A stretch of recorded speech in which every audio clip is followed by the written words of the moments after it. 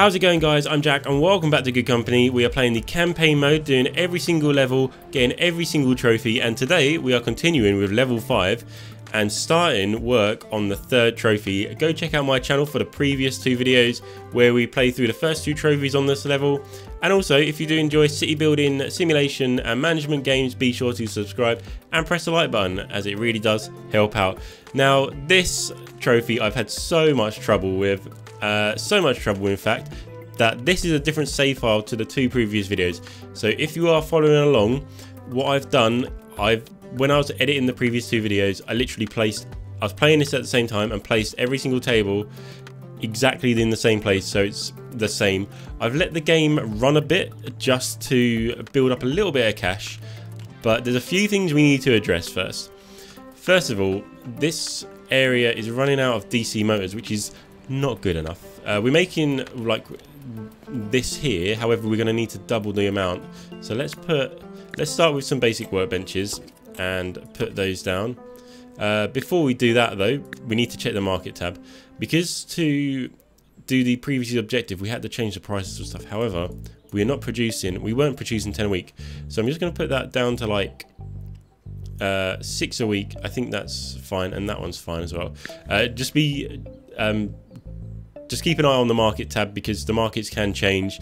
It tells you actually in the rewards here when the markets do change, so you've got to keep your eye on that all the time. So yeah, let's get the DC motors and like another like a DC motor little area going, and we're actually going to move this shelf here, no, this shelf to there, that shelf there, and that one to there. Okay. And then we're going to link up that shelf to these 2, and that's going to double the amount of DC motors we're making. It's a very quick fix, and I don't know why I didn't do it in the first place, not gonna lie. That's gonna massively change the output of this as well. So we will come back and look at the markets again in a sec when that's all up and running. So we need to craft for this one at least 20 quadruple battery stack modules per week. Now this is the thing I was having trouble with. I tried buying this building and building in here, however it's just a pain how conveyor belts work and stuff at the moment. It's an absolute pain getting the raw materials over to a different building, because this, if you have a look at it, doesn't have an incoming zone, which is absolutely amazing. I thought it did have an incoming zone because it had, like I said, it had that, but apparently that's meant to be like 1, or that's meant to be a number there if it's got 1. So we're going to have to make some space somewhere, and we're going to do that by moving everything down, literally squeezing everything up. It's like an Amazon warehouse in here. Amazon, please don't come get me. I didn't mean that. So we're going to need chemistry tables, and let's have a look what we're making. The quadruple battery stack. So I've been researching while I let the game run to build the cache up, researching stuff, and so we'll probably research the whole tech tree. I doubt we'll need everything, but we'll do it just for prosperity. I don't think that's the right word for that, but it is what it is. Right, so this needs double battery stacks, chemicals and plastic parts. So we're actually making plastic parts over there, and we're making a lot of them. In fact, all of these have been backed up. So we're actually going to change we'll change the bandwidth on each of the cases here, just so they have more places to put cases. So yeah, let's focus. Let's just focus. So I put the wrong table down there. We need chemistry table making the double battery stacks, and that needs single battery stacks here. So single battery stack, there we go. We need to make 20 a week, so 1 table is not going to cut it. This chemistry table makes the quadruple battery stack in 10 seconds, and these make the double and single stacks in 4 seconds. So there's basically enough for 2. If I've done the quick maths, then 2.5 tables you can get out of these, if that makes any sense whatsoever. So we're going to just arrange them like this. This is the most space efficient It's tight. Look at that, it's tight, but it works. So quadruple, quadruple. We'll do the double battery stack there and the single battery stack there. Let's get a medium shelf down, and what actually as well, just for the objective, I'm gonna put a, oh, picked up the wrong thing. I'm gonna put a big shelf there. It's getting a bit tight, isn't it, guys? So let's start off with making the single battery stack, plastic, metal, and chemicals. We may need to order chemicals in. Yes, we do. And also saying that we may need to order some more materials in. So chemicals and metal and plastic. Yeah, so that's going to need everything. That needs plastic parts, which we'll get from over here. There we go. Plastic parts and chemicals. Plastic parts, chemicals. Yeah. All right. So this should. I say should. It should be cooking. And from there, the quadruple battery stacks are just going to go onto there. Let's see if we've got a logistics point in range of it. I doubt we have, but we'll put that logistics slot there. So that covers the incoming zone, that medium shelf, and that shelf as well. And let's get some on there. So yeah, we'll keep an eye on how much material we're using. But for now, this should be good enough. So just hire those quickly. So after this objective, it's going to change the market phase of both of these. So the products we're selling, they're going to be a little bit outdated, but I think we can still sell them just at a lower price. However, we're going to have to update our products pretty rapidly to keep in profit. Now, I would have liked to keep the game running until like I had like 150,000. Just gives you a good buffer, but we'll deal with that when we deal with it, okay? It might be... Have I got anyone on battery stacks? Double battery stacks. I think I have. Yeah, I have. So up to 8 per week. While we're at it, let's have a look at the actual last objective. 20 units of any product per week with 10% with battery life of at least 1. So we're actually making 10 a week here, which is amazing.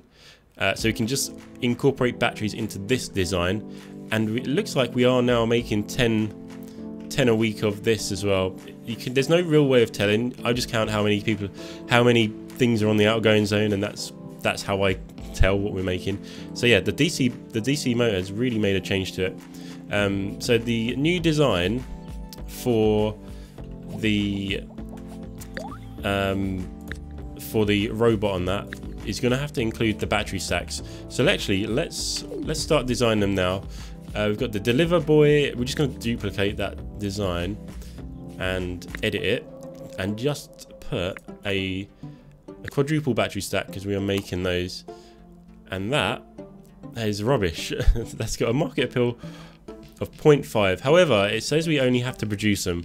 So we will. What we'll do. Hang on, what case are we using there? Are we using? We're using the enhanced case. Ah, that's fine. We just need to be able to make them quick. So we'll go with that design there. To sell them, we'll lower the price. That's absolutely fine. Oh, we need to change it. So this is going to be the deliver boy max power, because now it's actually got a battery in it. Right. So let's finish that design. Absolutely fantastic. Now these guys, I don't know why they are running out of stuff. Let's have a think. They shouldn't be running out of stuff. Where is the double battery stack being made? So plastic parts, are we getting? We're getting everything over there. Maybe it just needs to like balance out a little bit. So yeah, we're actually making loads of those.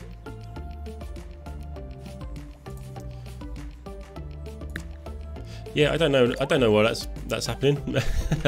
But that is what it is. It is what it is. Unless we put another... Yeah, that's what it is. Okay, we're running out of plastic parts over there as well. And we're running out of plastic. Okay, this is what we need to do then.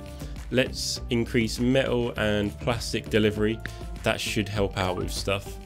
I say that like I know what I'm doing. But we will... we'll see, won't we? That might just be it, you know. That might just be it, but... let's get design in the next thing, the cleaning robot. So we need to fit a. First of all, we need to duplicate it. We need to fit a battery in that, which is a funky shape, obviously. So let's move that up, and that will fit in. No, that won't fit in, but this will. There we go. Now that's got a good market appeal, so we're gonna build this first. The Clean Boy, let's call that the Clean Boy Energy, the Clean Boy Energy, the hot new product. So yeah, we're gonna make this first when we get to the actual thingy. I'm really confused why it's not actually making these stacks very quick enough.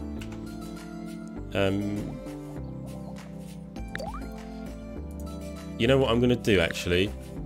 I've got a very good idea. I'm gonna this worker on this bench. Where is he? Or the worker's on one of the benches. This one here. We're just gonna delete him for a second, and I'm gonna let battery stacks stack up on here, if that makes sense. So 1, 2. So yeah, now we've got enough. Well, we haven't got enough yet, but I'm just going to let that stack up to the max, and then I'm set him to assign it, and that should set him to make it, and then that should what's it called? It should sort out. So how many's on there now? 10. 11. So if we make it, if we wait till that's 20, they can just smash them out in a week, can't they? The whole 20. Absolutely amazing. So this isn't actually making us any money at the moment, which is fine. We are selling loads of these. Look at that. Let's go on the market tab, see if we can shift a few more. Let's put it down to like 30, 35, and the cleaner bot. We'll keep that on that. Okay. Let's come back to this. So maybe the way to do it, right? So we've got 20. Maybe the way to do it is just have 2 tables set up to start with, and then get the guys. Oh, there he is. There he is. Don't run away. Don't run away. There we go. Then get the 3rd guy making them, and this should shoot up. So 6. Oh, now what? Okay, let's put. Okay, they have nowhere to put the actual the battery, so let's put the bandwidth up on that, and we need to put bandwidth up on that as well. Okay, that's where it got backed up. Okay, that's again, it's just one of those little logistics things that you need to kind of like keep an eye on. So here they are. They're motoring. We've researched the large compartment. I think we may be running out of chemicals, so let's just order some more chemicals as well. 15, 14.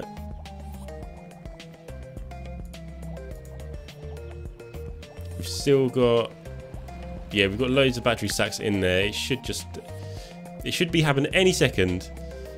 There we go, absolutely fantastic. So let's quickly do that.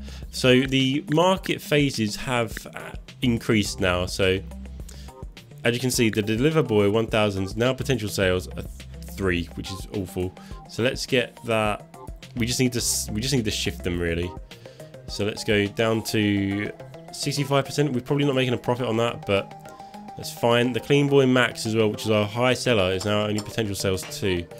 So let's do minus 40% on that. We're in the red massively now. However, we have our brand new designs, which is what we like. So we can quickly and easily, you know what? We're going to change this to this is going to be the Deliver Boy max power, isn't it? Yep, and that's going to have the batteries coming from there that we are making. Link those back up. Need to get these Deliver Boy max powers out the way. Now, I think we're going to have a problem with just product just stacking up here. So we're going to put stuff in the trash. So let's put from here the Deliver Boy 1000 goes into the trash. If we can do that. Oh no, we can't. Hang on. I thought we could do that. Maybe not. Maybe not. From here though, the Deliver Boy 1000 can go into the trash. And these guys should be making. If we've got, hang on. If we've got a logistics point that covers this, which we do, let's hire some more people though, just to go on this logistics slot. So we'll be moving the batteries around. They should be getting batteries any minute now. So we've got Deliver Boys stacked up here, and they're going straight into the. We want them to go straight into the bin. We don't want them. We don't want them to go onto the. Well, we can for now until we start making these. Okay, so we've actually started making them now. So let's get logistics open. That Deliver Boy 1000 now just goes straight to the trash. The max power, now that goes onto there. Let's just shift all of these, and we need to sell a lot of these as well. So I think we'll be making about 10 a week if we are doing it properly. So it's on 8 a week at the moment, and that's because they're getting backed. That's because they're getting backed up here. Okay, again, we need to change the logistics on this. That Deliver Boy 1000 now is obsolete. Let's put that up like that.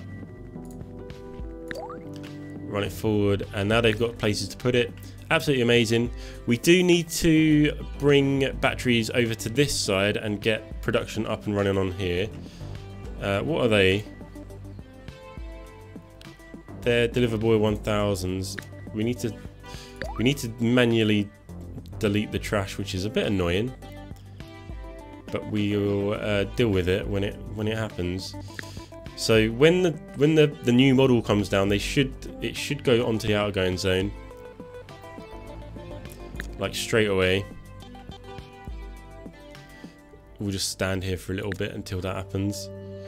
So where that is going, okay, so that's the new model. Okay, fantastic. And while we're at it, we're going to change the bandwidth as well for this, so every slot is available for the Deliver Boy. Right, let's start building another conveyor belt. So we're going to put the roller band there. We do actually need more conveyor parts, which we've got loads of down here. Absolutely fantastic. So let's get the conveyor belt going. It's going to come from up here. It's going to go down here and connect to there, and we're going to put batteries on that. Let's go logistics. The batteries from here split off to go to there, and now the batteries is so confusing. Hang on, the batteries will go onto there, and then these are going to be swapped to make the Clean Boy Energy, isn't it? And we'll just have to reconnect these logistics links up. That's to there, that's to there. Clean Boy Energy. Oh, Is that got... Yeah, that's got all the slots. So we need to put the Clean Boy Energy on there. And from there as well. Oh. From there to there. Again, we could probably just move these to the trash, but we'll see how this goes, and hopefully we'll be making enough per week.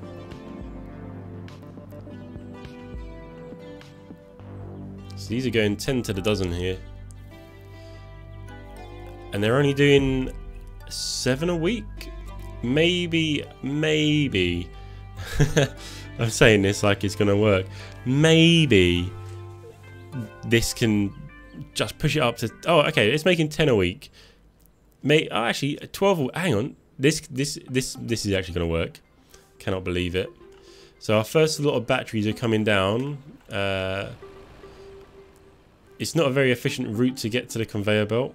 And I'm actually just going to hire some more employees to go on that. Just to get these batteries shipping. And now they're running out of plastic parts. We're moving a lot of stuff around. Have we got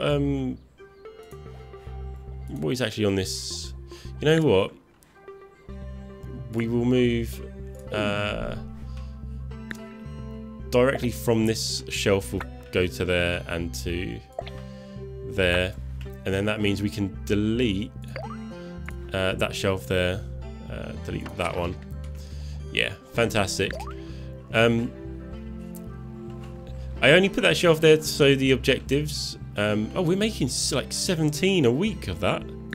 Oh wow. Oh no, hang on, we've got these up here as well. And again, the logistics slots are full up. So Clean Boy Energy, delete that. Now put those up like that.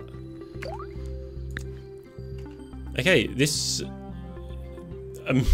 this should be it. Should be it. But we'll see. We're still losing money, which is fine. But if we actually start selling those, that would be useful, wouldn't it? That would give us the money in. It's so easy to forget, literally, some of the like just one logistics thing, and it can really grind to a halt. So you've got batteries coming over here now, which is good. We've only got one person on there. I'm actually going to hire someone on that one. Oh, we don't need to. We've done it. CEO TV with golden gossip from the business world. Thank you for watching, guys. If you did enjoy the video, then remember to press the like button, as it really does help out. If you enjoy city building, simulation and management games, then be sure to subscribe. Any questions, suggestions or comments, leave them down in the comment section below. And as always, stay safe, have fun, and I'll see you on the next one.